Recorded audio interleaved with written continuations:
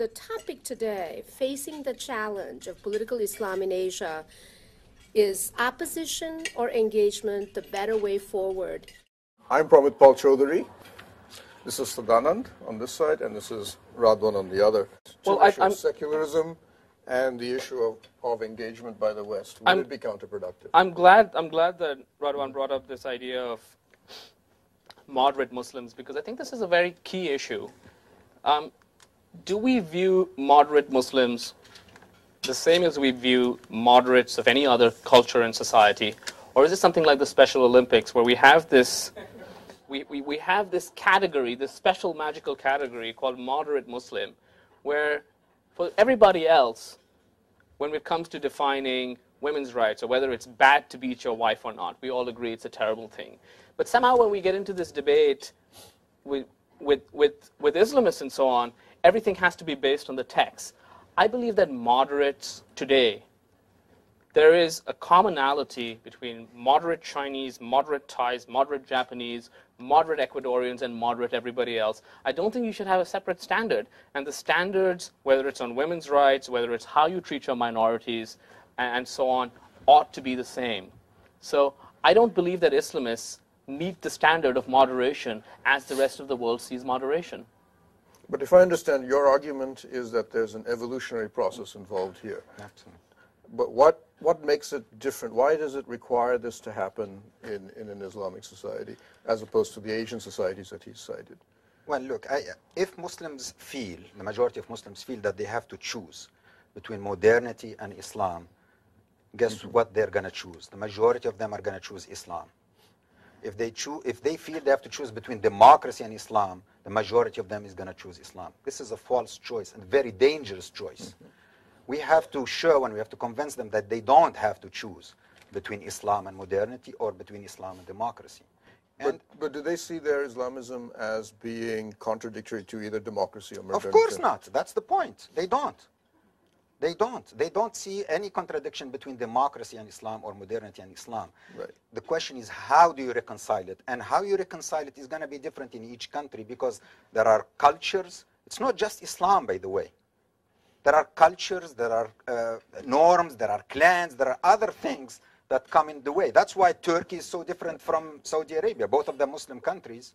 But I mean, but is this modernity argument, but I get the impression the argument here that you're making, though, is that especially in the non-Asian Islamic world, that there is a difference between the modernity, democracy, and Islamic groups. And it's very painful, right? I mean, modernization for any poor country is very, very painful.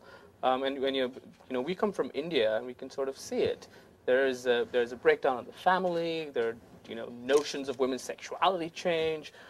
There are it's very, very hard to come to terms with this sort of rapid economic and technological change. So I have a lot of empathy for individual Muslims who are struggling with this, and I have a lot of empathy with people who might turn to religion seeking answers.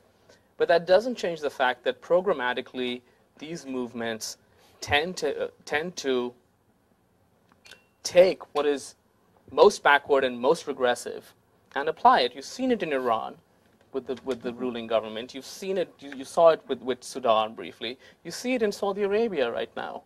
And so these are, I mean, the experiment of Islamic governance is a failed experiment, and there's no reason why we should not recognize the fact that this is a failed experiment and back alternatives that are better. You don't buy the evolutionary argument that he's making. Let them rule, and over time they will become something different. I don't believe the pothole theory of democracy. I don't believe the idea. I don't believe that there's any evidence, for example, to show that Hamas has moderated itself. It has not moderated itself. I don't think that people who are fixing potholes for God are essentially can be moderated by power. I think that's one of those great myths. This strikes me as one of the key differences here. No, I think the evidence is overwhelming that this has happened and is happening. Hamas has been in power only 1 year, so I think it's too early to judge them. But even in that year, they have moved toward, I think, ultimately recognizing Israel and having a peace with Israel. Even in that 1 year, it's also very important to understand, within Hamas, within the Muslim Brotherhood, within any Islamic movement, there are differences. There are people who are more violent. There are people who are more moderate. There is an internal debate in these movements. But to me, to try to exclude Hamas or any, I mean, they represent 40 to 50% of the population, whether we agree with them or not. They represent 40 to 50% of the population. It's essential. I don't think we have a choice than to engage them. And the evidence is clear that when they participate in the political process, from Morocco to Indonesia, to Turkey, to every country you can study, where they are allowed to participate in the political process, they become much more pragmatic and practical and moderate. When they are not, they turn to extremism and violence because they have no way of participating in the process.